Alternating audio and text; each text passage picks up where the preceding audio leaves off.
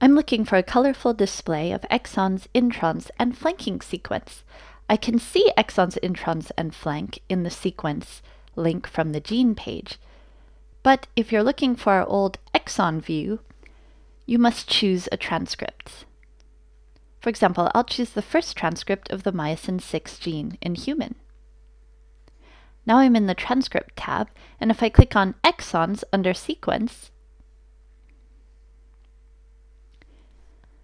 I can see a more colorful markup of where the sequence is.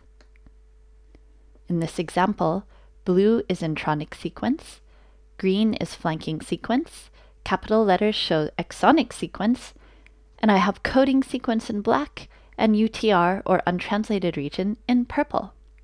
But can I see full introns? Click on Configure this page. Show full intronic sequence, save and close. Now we see the full introns.